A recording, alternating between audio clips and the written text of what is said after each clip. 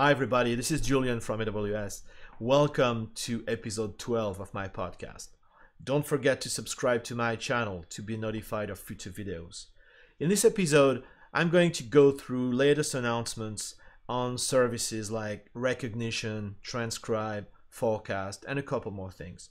Of course, I will do some demos and I will share some additional resources at the end. So let's not wait, let's do the news.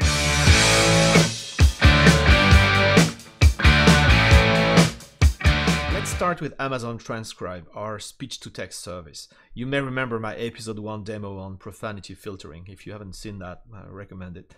Here, we added the capability to automatically redact personally identifiable information.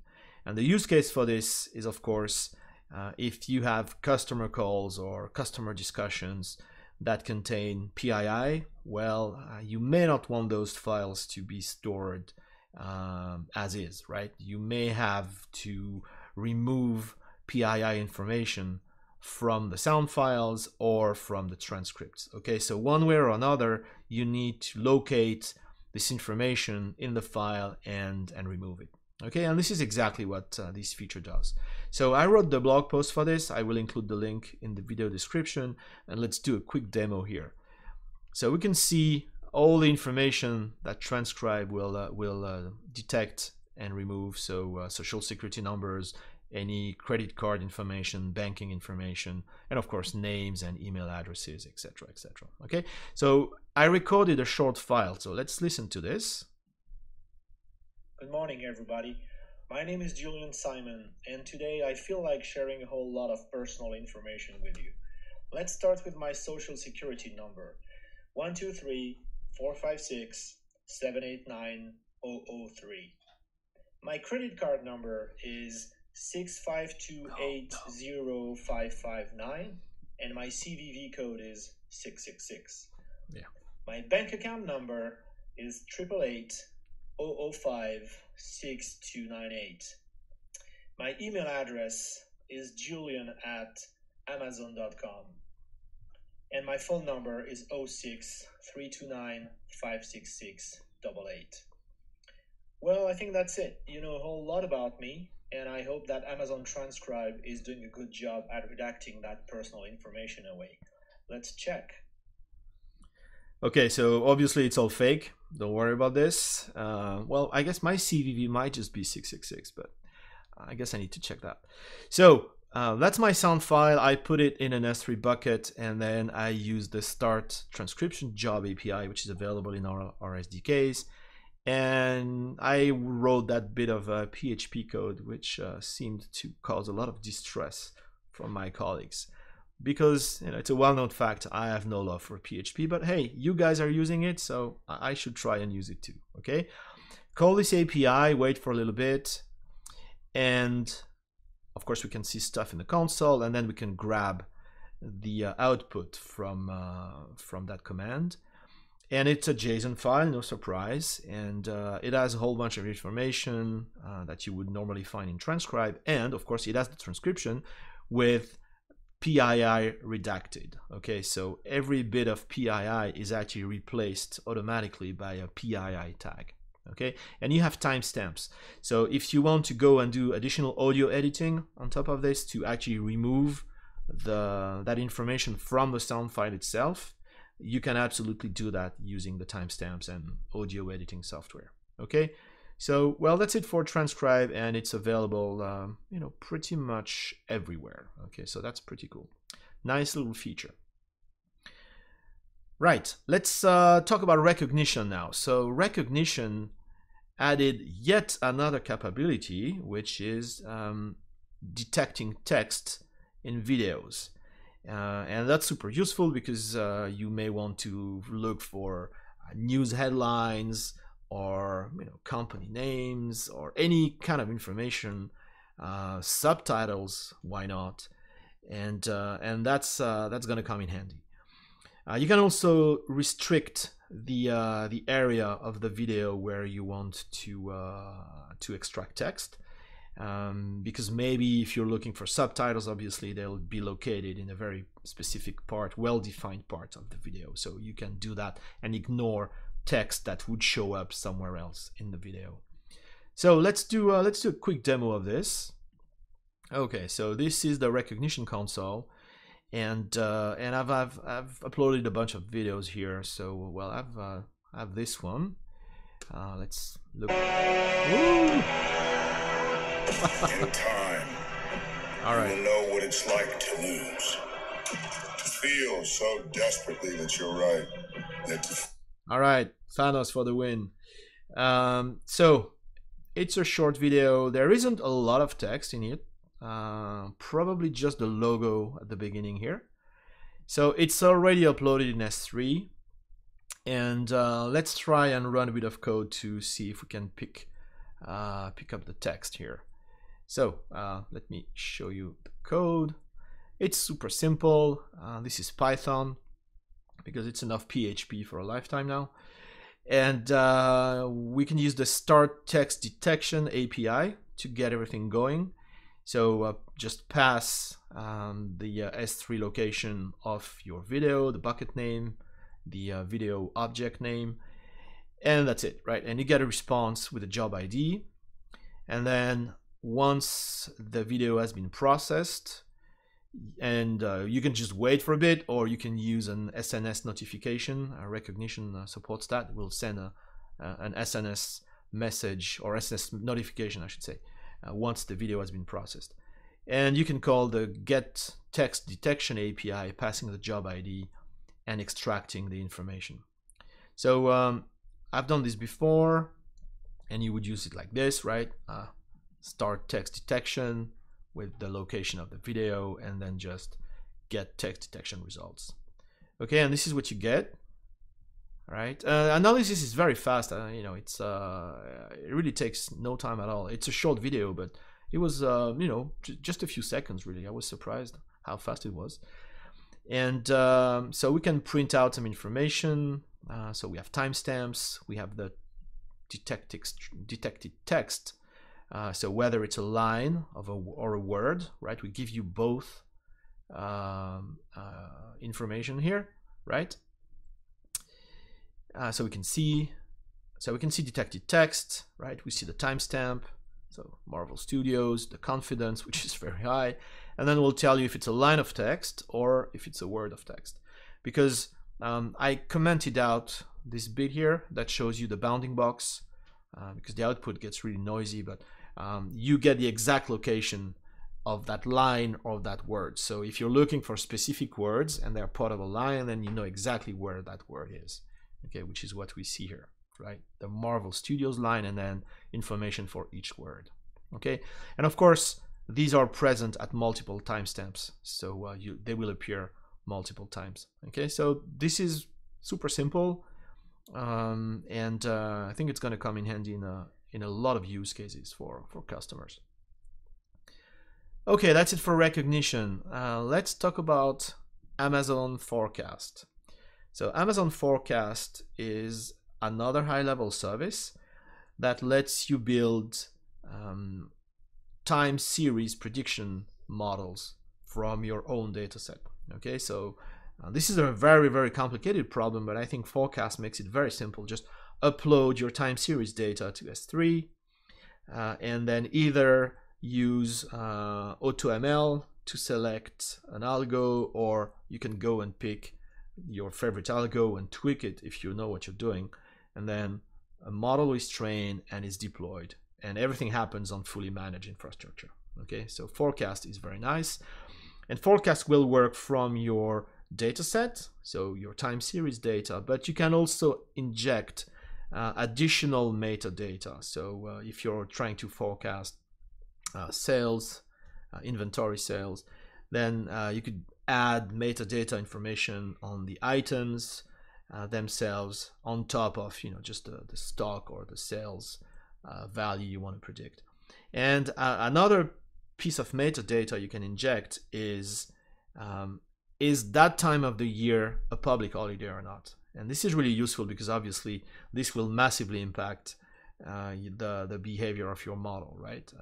If it's Christmas Day or if it's New Year's Day, whatever, then these are really special days, and so maybe they're high demand days or maybe they're low demand days depending on your business case.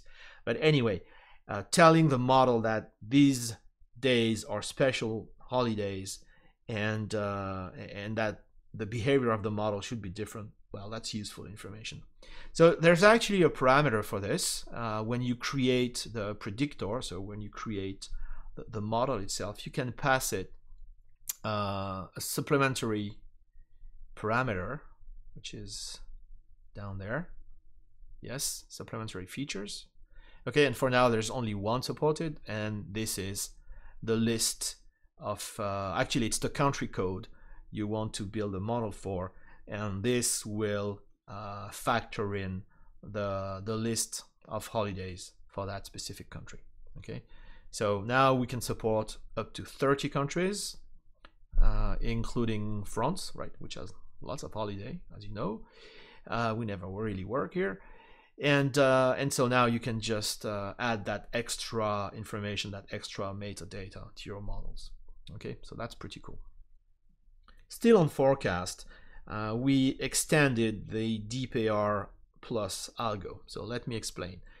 Like I said, when you train a model on forecast, you can either use AutoML and let forecast pick the right algo for you, or you can pick the algo yourself. Okay, one of those algos is DeepAR Plus, which is an Amazon invented algo that was published. I will add the link in the video description.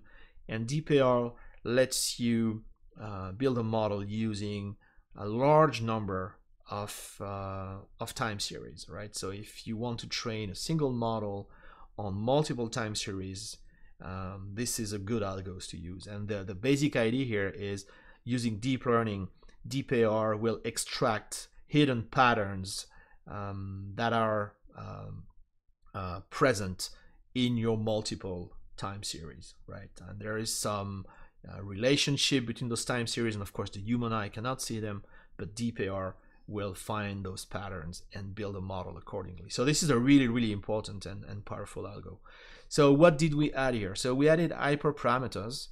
The first one is one that lets you average multiple models over a single training. So kind of an ensemble technique, I guess, where you can train a number of models and then you can average the predictions from those models. And ensemble prediction is a powerful technique because I guess the theory is, or my theory is, that every model will make slightly different mistakes.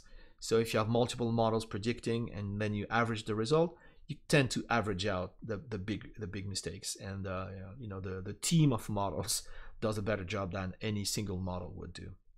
Okay, the second thing is the ability to change the learning rate over time. So that's something we're used to doing with deep learning models, scheduling the learning rate over epochs, and so you can do the same. You can have decay, learning rate decay, so gradually decrease the learning rate over time to train more precisely over time. And the last one is an obscure one, and if you know exactly what this is, you probably don't need me to explain it.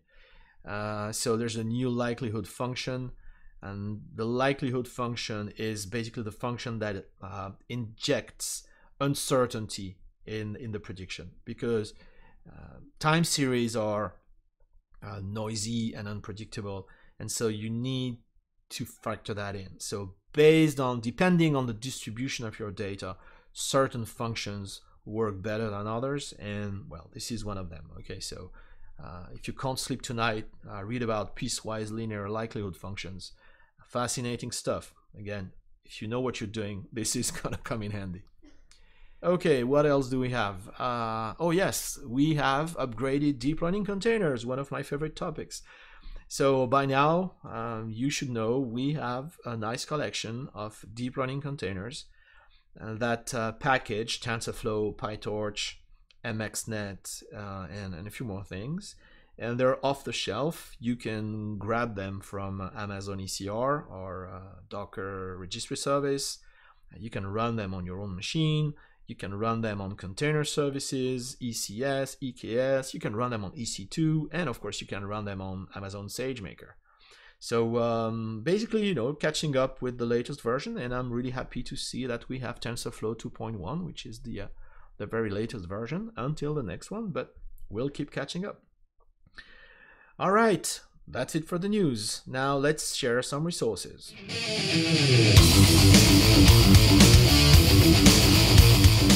I recorded a couple of videos that you might like. So the first one is actually a very popular request, and that's how do I use SageMaker on my local machine? Now, don't get me wrong, SageMaker is really about training and deploying at scale on fully managed infrastructure. But in the early stage of your project, when you're debugging your code, testing your code, you want to work locally, right? Because you just go faster, you iterate faster, you don't have to create managed infrastructure, you don't have to pay for it, you don't have to worry about any setup there. So this video will show you how to take existing code, existing notebooks, and just adapt them to run them on your local machine. And well, you'll watch the video if you're interested, but in a nutshell, this means using an IAM role for your notebook, and it means having local data, although you could absolutely train on S3 data. You need local Docker on your machine because you're going to pull Docker containers to your local machine, and you need to set the SageMaker estimator to train on your local machine. And I think that's about it, right? So it's very simple. You can take any notebook and very, very easily adapt it and run it on your local machine. The only restriction here is that this will only work for frameworks. Okay, so TensorFlow and PyTorch, MXNet, Scikit-learn, etc. And it will only work for your own containers. So if you're training with built-in algos like DeepAR or the other ones, it's not going to work because those containers are not available outside of AWS. Okay, but if you're using frameworks or your own containers, this will absolutely work. So again, this is you know, what took me so long. This is something that you've been asking for a long time, lots of you. So here it is.